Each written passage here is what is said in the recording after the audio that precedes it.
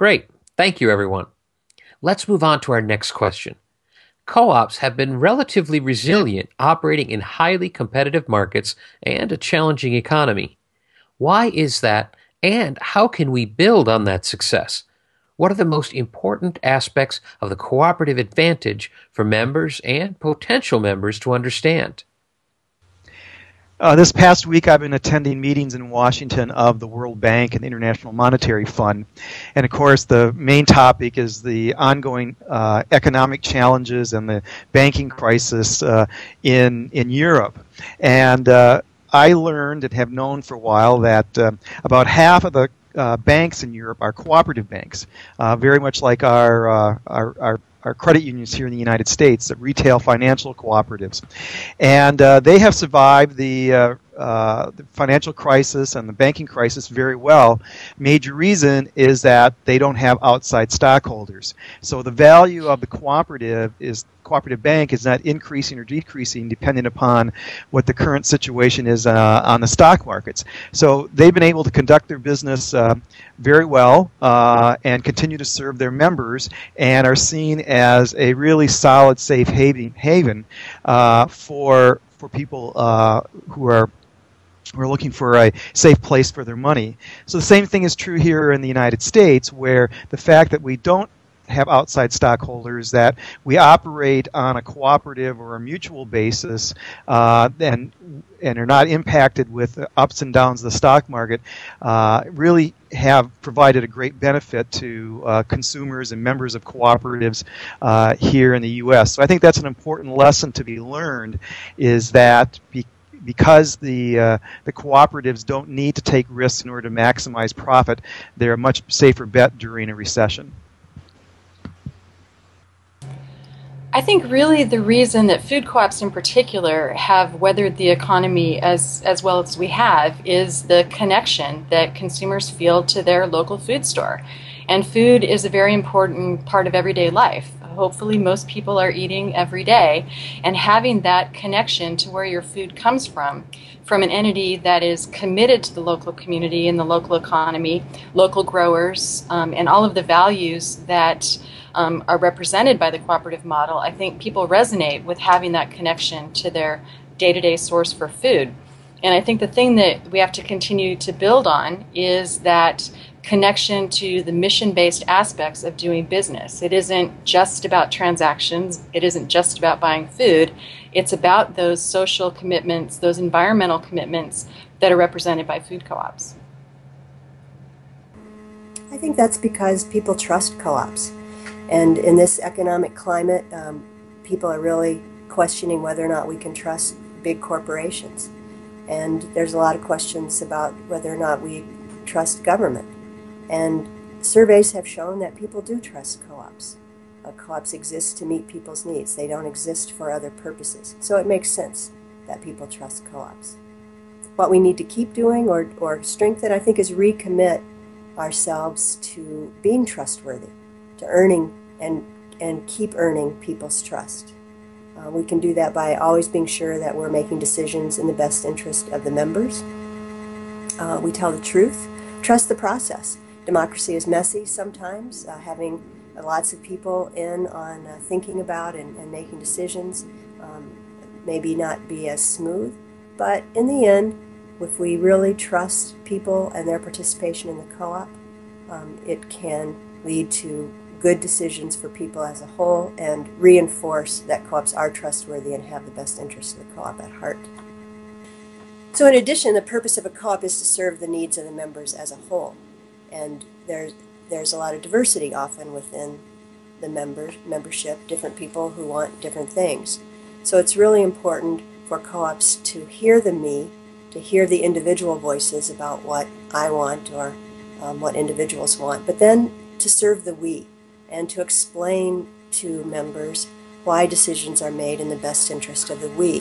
So not everybody gets their way in a co-op, but if the co-op leaders are attentive to what is in the best interest of the co-op as a whole and communicate that clearly, transparently to members, it can be really helpful. Well, I think we see that co-op members are very aware of the politics of food and the things that drive business.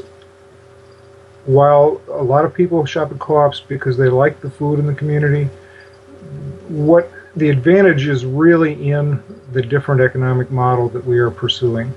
The ability to control our own destinies to a certain extent and to have a voice in how food politics plays out in our lives. Supporting our local producers, keeping jobs in the community.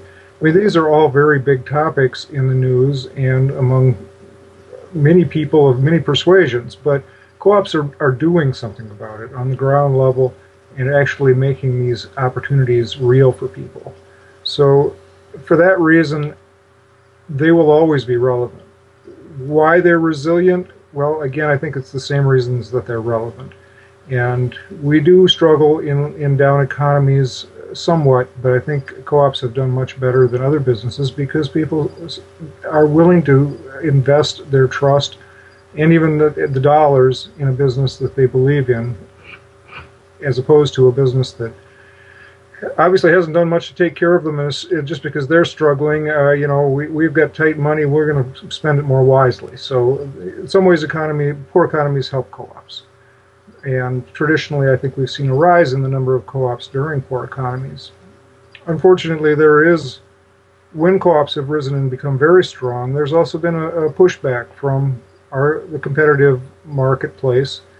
And if they feel that we are infringing on their sacred ground, there have been some pretty severe efforts to suppress the formation of co-ops in the past. And are we past that in our political life? I hope so. But there is a risk, I think, that when we are successful, we also are a threat to the status quo. So we need all the strength we can get to and the support of as many different people as possible in this movement, and we'll keep going. We've always bounced back. The International Labor Organization, the ILO, published a report just at the start of this recession, or shortly after the start of the recession, called The Resilience of the Cooperative in Times of Recession. And they focused on the fact that cooperatives were faring relatively well in this difficult financial time. And there were a couple reasons for that. One is because the risk model is different. Cooperatives are not structured to take imprudent risks. They're not trying to maximize the profit on an investment. They're trying to solve a problem. They serve as a solution for their members. And so they operate in an area they know. They serve members' interests. They don't go out and try to get into all kinds of esoteric investment vehicles that cause so much trouble in this most recent decline. The other reason that cooperatives have fared well, is because their members trust them, and members in a time of crisis look to safe harbors. They look to places that are credible, where there's integrity, where they have confidence. And members have a lot of confidence in their cooperatives. We can build on that success by emphasizing how we're different, to emphasize trust, to emphasize transparency, and to really emphasize that cooperatives are a place where members have a voice. And we're at a time in the world when many people are wondering if they really can have an impact. They're wondering if the financial systems that govern their lives, that dictate their lives, that control how they can work and where they shop and how they shop and what goods are available, whether those are really failing them.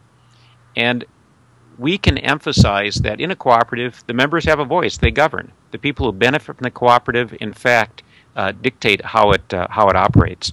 The International Year of Cooperatives in 2012, which the UN has declared, is an incredible opportunity for us to get this message out and to really tell the difference between the cooperative and other financial models. And in fact, the ICA board, the International Cooperative Alliance board, has set a vision that by the end of this decade, by 2020, the cooperative will be the fastest growing business model in the world. And we think that that's very, very doable. So the resilience comes from the governance process. Because the business needs to deliver a service or fill a need that is experienced by the owner members of the co-op, the focus is on how do we deliver the service in the way that people need to have it delivered, and then do that at least reasonable cost or at least sustainable cost. And so the resiliency comes, we're not going out trying to take risk to make return on invested capital. Our objective is to make sure that the needs get met. And that enforces an internal discipline that creates this resilience. We don't get overextended. I guess sometimes we probably take fewer risks than we should, but the resilience comes from there. I think the opportunities for growth come from an understanding of that model. And because the cooperatives, while are a part of our economy, they're not always a part of everyone's everyday existence. And we don't always recognize the difference that comes when you're operating a business to meet a member need, as opposed to finding a new customer and extracting not only the value of the service, but a profit from that customer. There's a whole different mindset that comes. And once we recognize that, then we can play with that in a positive way.